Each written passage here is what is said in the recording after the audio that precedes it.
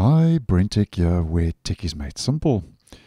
So earlier today, I'll let you know that the new Outlook for Windows and the web now has better voice dictation, and that video will be linked down below and in the end screen if you'd like to go check that out.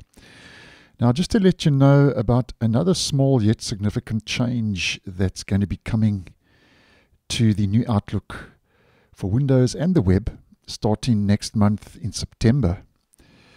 And according to the 365 roadmap site of Microsoft, you'll get the ability to drag and drop emails into the calendar icon in the app bar to create an event, which is currently something that is not available currently in Outlook for the web or the new Outlook.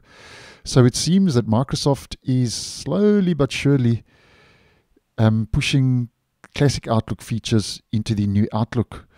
And it kind of makes you think why they are taking so long to do this. But anyway, if we head to our email, as mentioned, currently in the new Outlook for Windows and the web, you cannot drag that email into the calendar icon in the app bar to create an event. So you get that little stop error or stop icon. I don't know if you can see that in the video.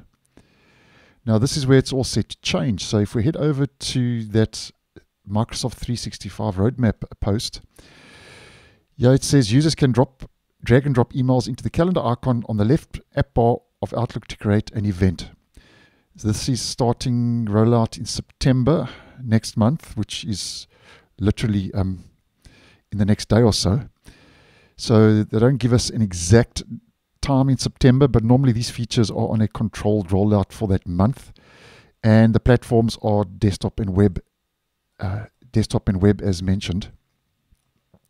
So there we go, another small but significant little change coming to the new Outlook, where you'll soon have the ability to drag and drop emails into the calendar icon in the app bar to create an event. And I think if this is your default email client and you are using the calendar on a regular basis, I think this may be what I would say a nice move in the right direction.